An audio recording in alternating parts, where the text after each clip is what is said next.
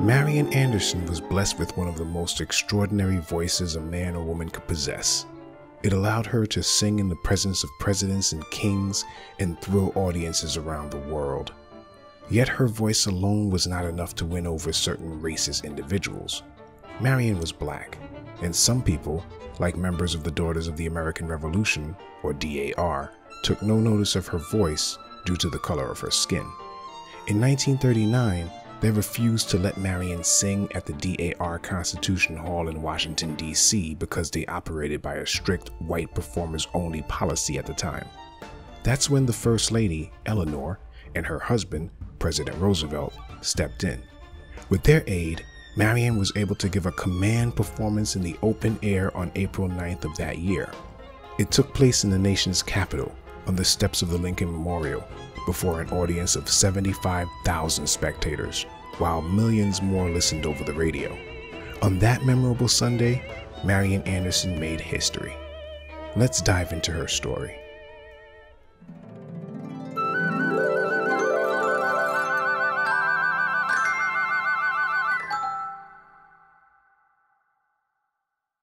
Marian Anderson, the acclaimed singer who tore down racial barriers.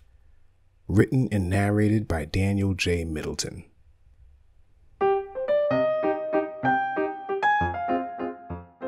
Marian Anderson was born on February 27, 1897, on Webster Street in South Philadelphia.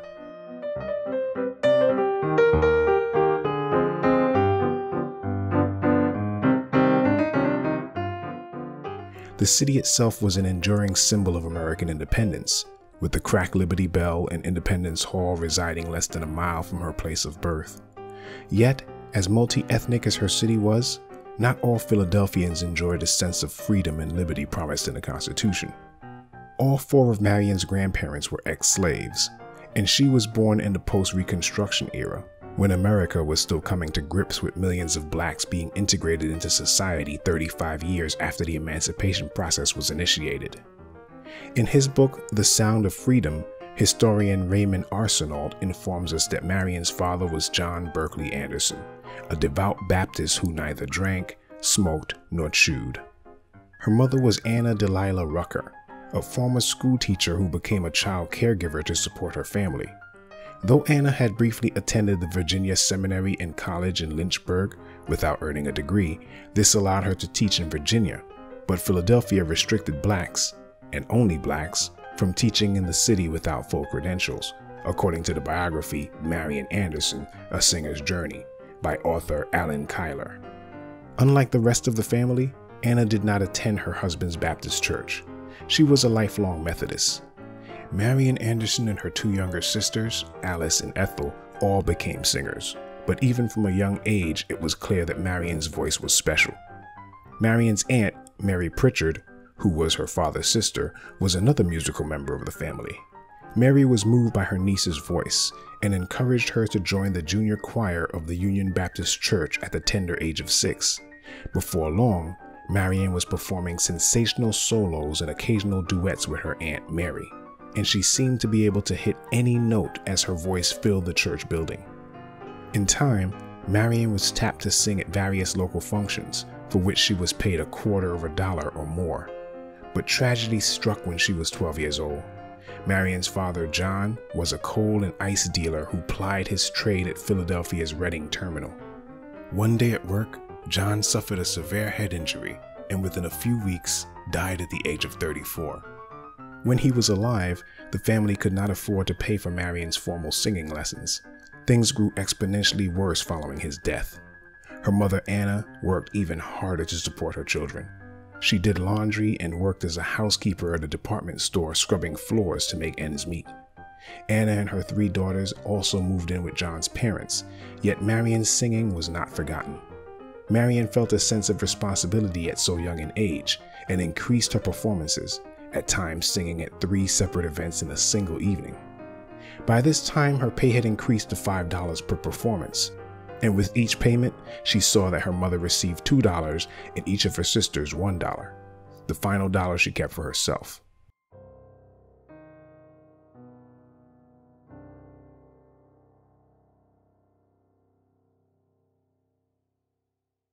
Because the family could not afford to purchase the necessary books and clothes for Marian to attend high school, she got a late start. So late that she ended up graduating at age 24 with the class of 1921. Marian continued to sing, and her performances started to take her farther afield, since more people thronged to hear her. During her high school years, she even traveled by train to various cities to perform, her main venues being black colleges and churches.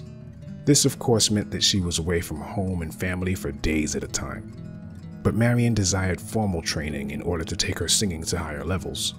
She couldn't afford a teacher on her own, but with the backing of several Union Baptist church members who promised to pay her tuition, Marian walked to a music academy on Spruce Street intent on filling out an application. Her visit to the music academy resulted in a bitter racial lesson. She was ignored while a long line of whites was attended by a white female desk clerk. When the line emptied, Marian was told bluntly, "We don't take colored." In 1960, Marian later told a Ladies' Home Journal reporter that the experience was a painful realization of what it meant to be a Negro. Marian recalled looking at the young girl in shock following her cold, hurtful words. She didn't say a word in reply. She simply walked out of the building and tried to put music school out of her mind for a time.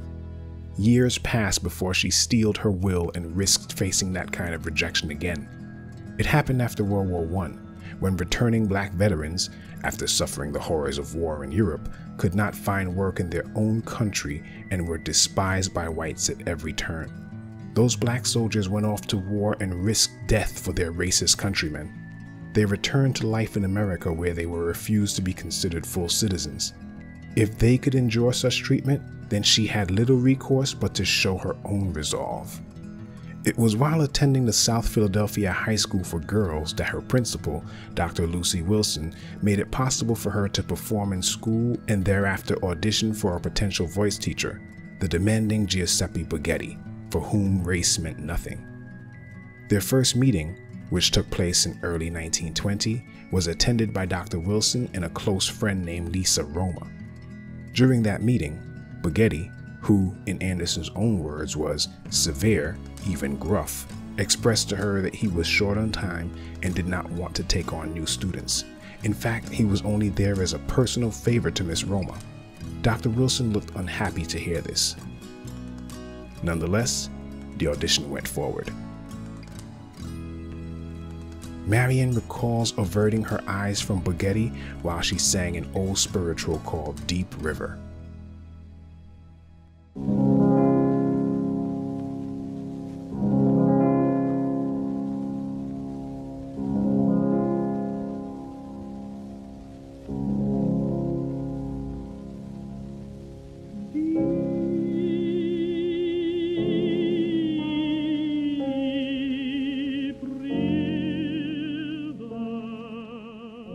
At the end of her song, Baghetti, in a complete about face, said, "I will make room for you right away." According to Raymond Arsenal's biography of Marian, Baghetti then claimed he only needed 2 years to fully train her, adding, "After that, you will be able to go anywhere and sing for anybody." The lessons didn't begin right away, however. Money needed to be raised to cover the tuition.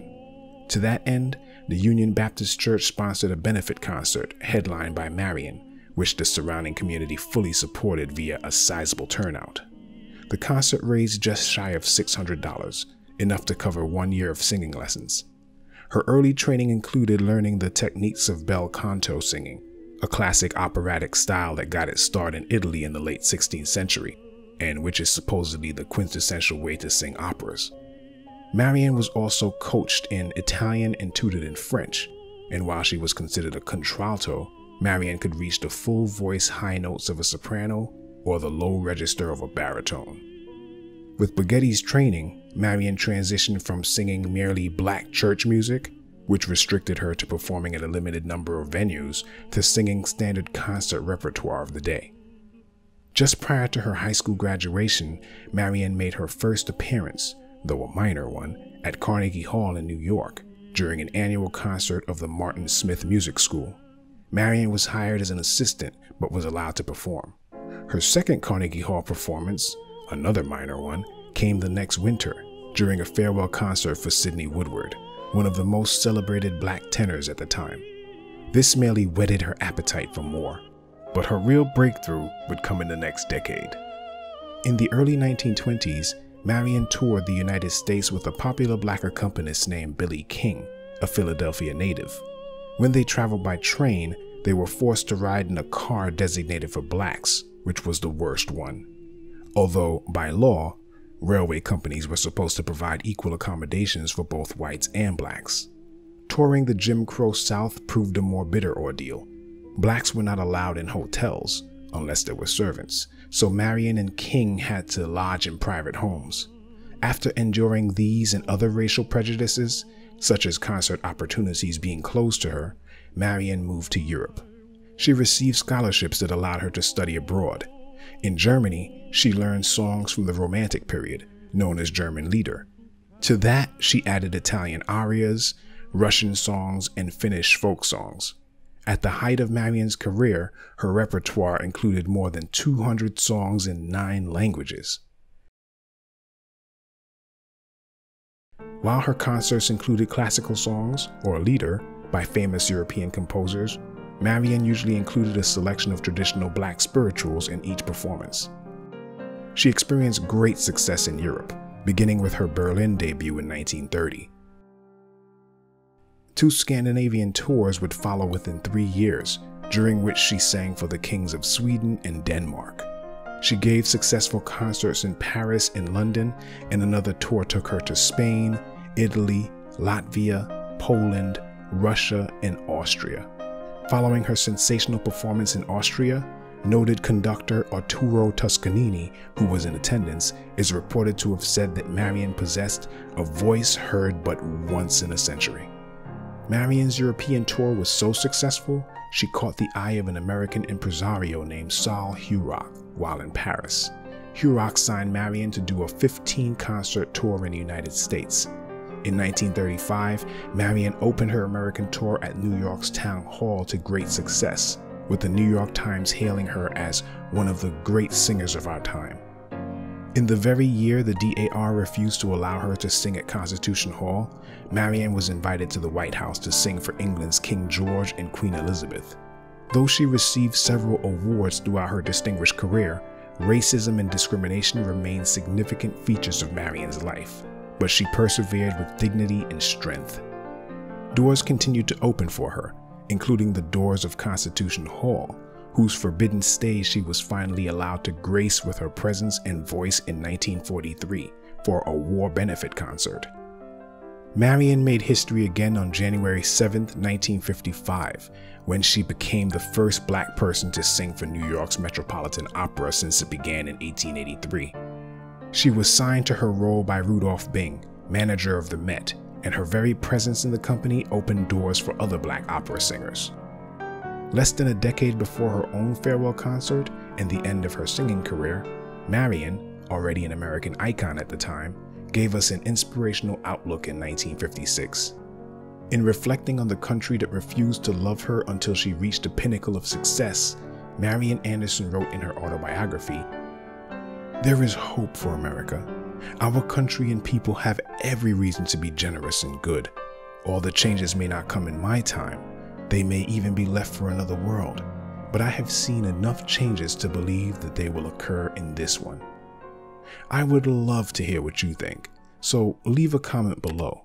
Also, be sure to subscribe to my YouTube channel and click the bell to be notified of new video releases, which will feature my progress, historical profiles, and other info.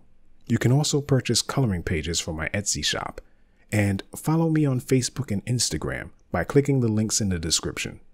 Thanks for watching.